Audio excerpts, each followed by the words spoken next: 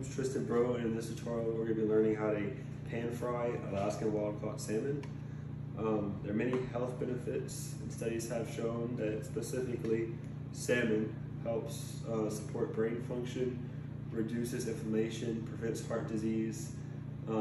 It has many different minerals and vitamins inside the fish as well. These are going to be our 6 main ingredients, which they each have their own health benefits as well.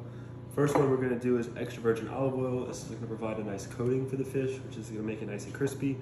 A pinch of salt, a drizzle of honey, and a tablespoon of onion powder, garlic powder, and basil.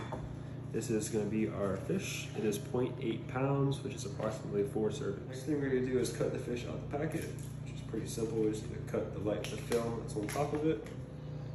All right, so once you have your fish out, you don't have to do this, but I generally like to, is to cut the skin off. So the best technique I found for doing this is just kind of holding the skin and taking your knife and putting it directly under and just kind of cutting it. You want to try to not get much meat on the skin as you cut it off. That's less meat you'll be getting once you cook it. Any meats you do have on the skin you could cut off and season that separately. It's not a big deal.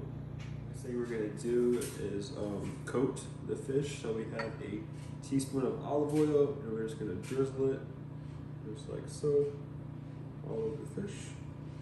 Then you're going to take it and just kind of gently rub it in. It's nice and coated for when you put it in the skillet. All right, the next thing we're going to do is take our basil leaves. I'm just going to sprinkle it. This is a teaspoon of basil leaves. And you want to get it on both sides. You kind of estimate how much you like to put it on there. We have our onion powder and garlic powder that we're going to sprinkle on there as well. So like a half a teaspoon on each side. You just kind of rub it in.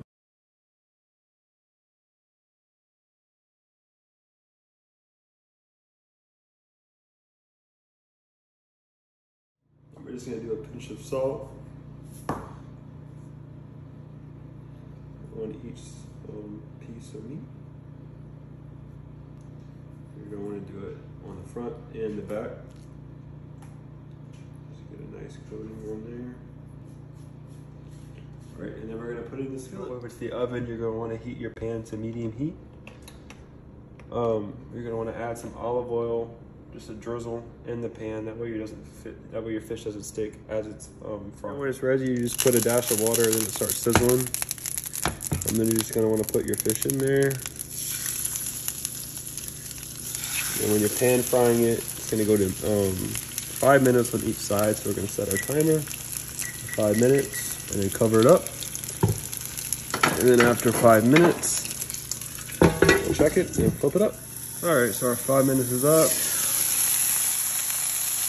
As you can see, it's cooking good in there. So we're going to go ahead and flip it with our spatula. It's a beautiful color we got it at right now.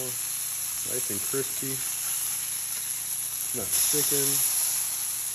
All right, that's it. So we're going to put the lid on for another 5 minutes. And we'll check it back after that. This is up. We're going to take the lid off.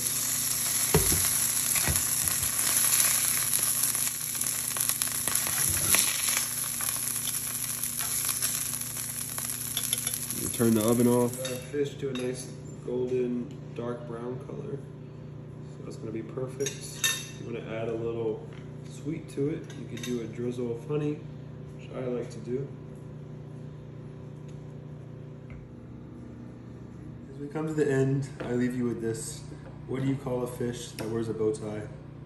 Sophisticated.